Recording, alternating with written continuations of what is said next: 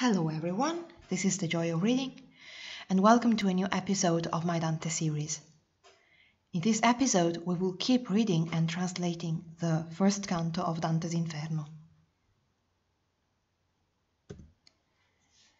As you may notice, a line is missing at the top, and that's because, as I told you, I won't be able to read and translate every single line. I'll have to skip some parts, and in order to begin this new episode after a full stop, I had to cut one line, and that's why one verse is missing.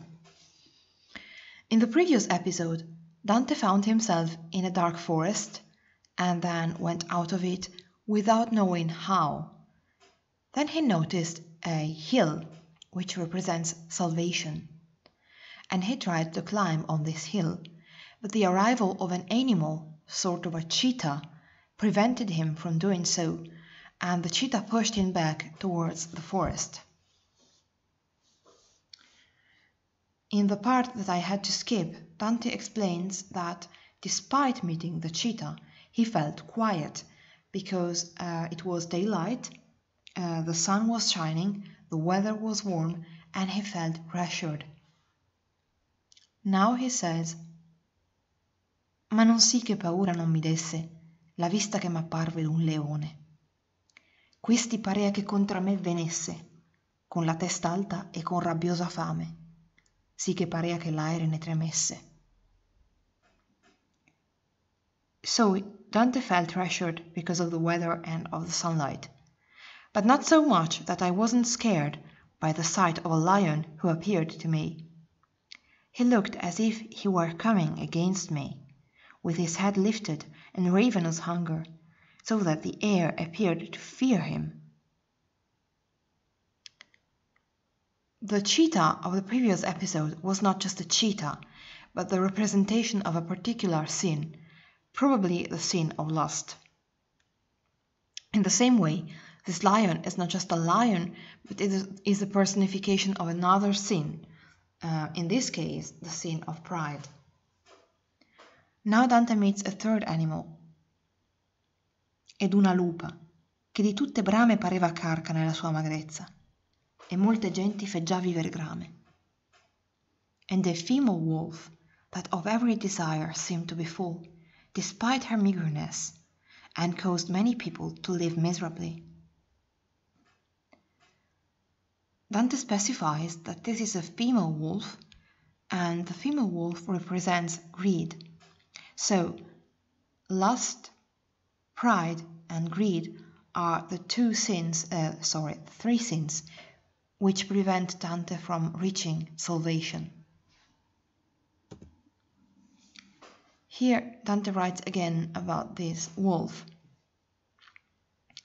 Questa mi porve tanto di gravezza, con la paura coscia di sua vista, ch'io perdei la speranza dell'altezza. E quale quei che volontieri acquista, e giugne il tempo che perderlo face, che in tutti i suoi pensier piange e s'attrista. Tal mi fece la bestia senza pace, che venendomi incontro a poco, mi ripegneva là dove il sol tace. She brought such attention upon me, with the fear that her aspect inspired, that I lost the hope of the height, so the hope of reaching the top of the hill. And like someone who willingly acquires, and the time comes that makes him lose, so that he weeps and is saddened in all his thoughts.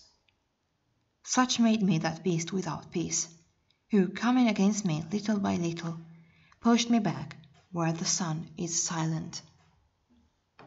So here we have something special, the sentence il sol tace, or the sun is silent. That is a so-called synesthesia. It is a rhetorical device where two perceptions which belong to different senses are brought together in one image. So, for example, the expression warm color or cold color is a synesthesia, because a color has to do with sight, and the adjective warm or cold have nothing to do with sight. So we associate warm color with a color color like red or yellow or orange. But that's our association because warm means something else. And that's the case with Dante's sentence here. So Il Sol Tace associates one visual image of the sun with something which can be heard, so silence.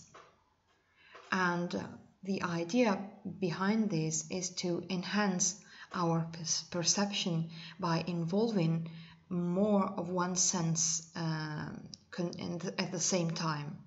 So Dante tries to involve our sight but our hearing as well in order to enhance his perceptions.